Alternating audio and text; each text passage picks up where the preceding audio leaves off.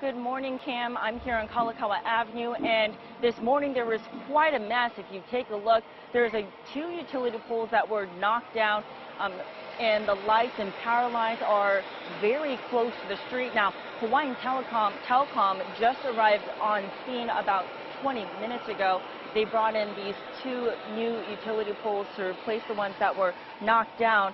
But traffic, commuters, beware now. Both directions on Kalakaua Avenue between Makaloa Street and Kapiolani Boulevard are closed now.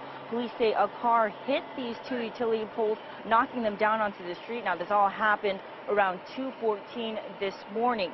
And in Waimanalo, just 26 minutes later at 2:40, power lines were also knocked down. Now, Kalaniana Ole Highway is closed in both directions between Nakini Street and Huli Street.